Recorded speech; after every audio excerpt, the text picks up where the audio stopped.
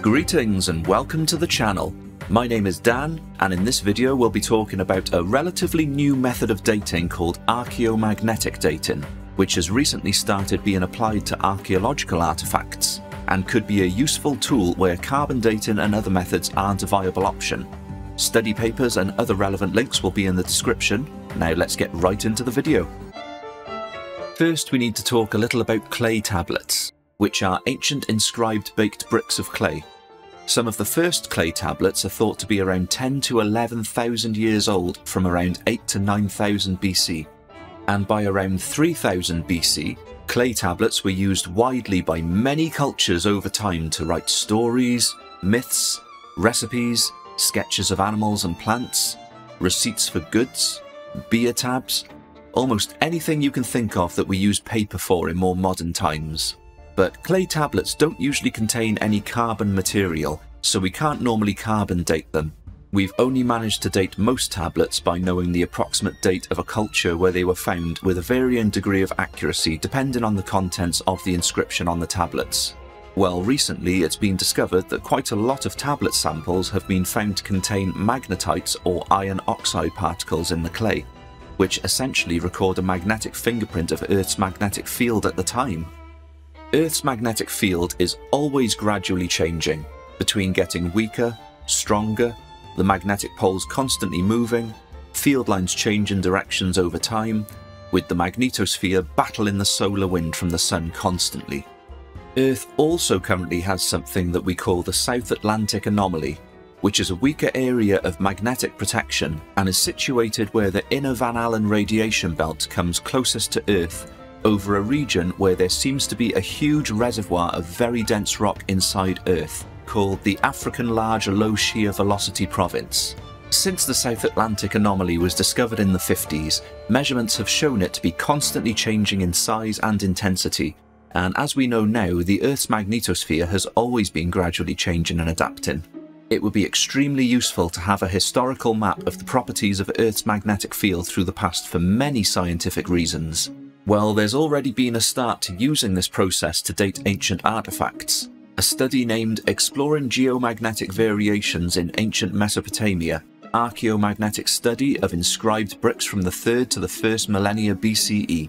This paper, published in 2023, presents 32 high-resolution geomagnetic intensity data points from Mesopotamia. The teams have studied tablets which are well dated based on their association with well-known regional kings, providing well-dated and highly precise archaeomagnetic intensity data for the region.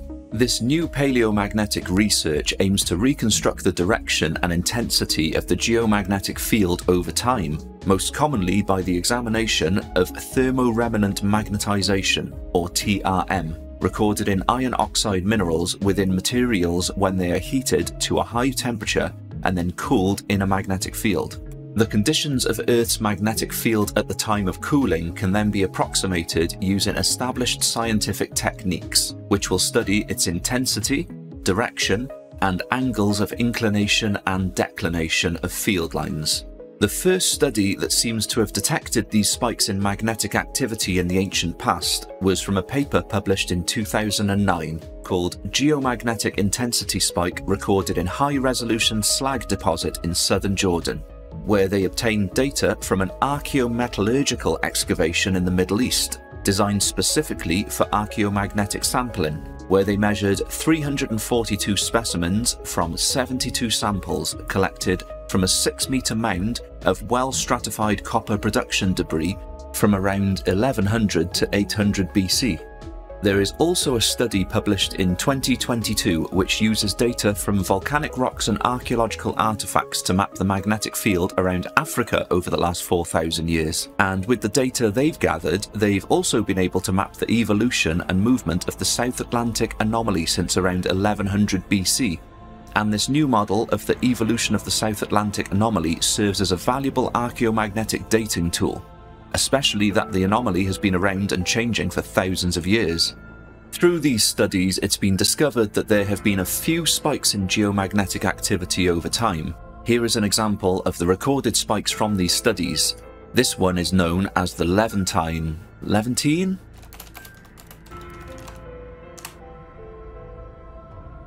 Levantine.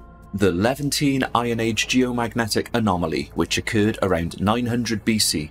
The geomagnetic event took place over a few hundred years and also included 2 other short-lived spikes within that time. You can see the anomaly mapped moving over time, and we now have more concrete data showing that Earth's magnetic field had an anomaly a few thousand years ago as well as in the present, except for being in different regions on Earth.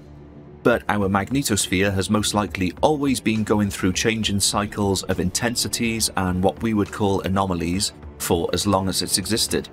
Reconstructing the behaviour of Earth's magnetic field during archaeological periods is crucial for both achieving a better understanding of the field and related natural phenomena, and for providing a basis to accurately date archaeological materials.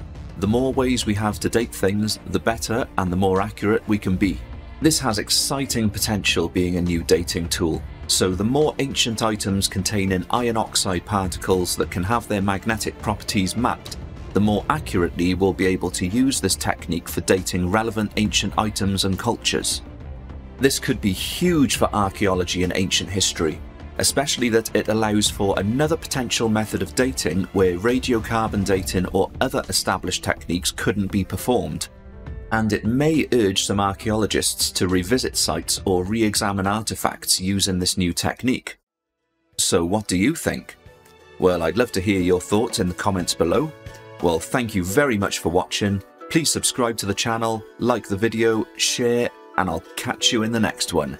I hope you have a great day and take care of yourselves out there.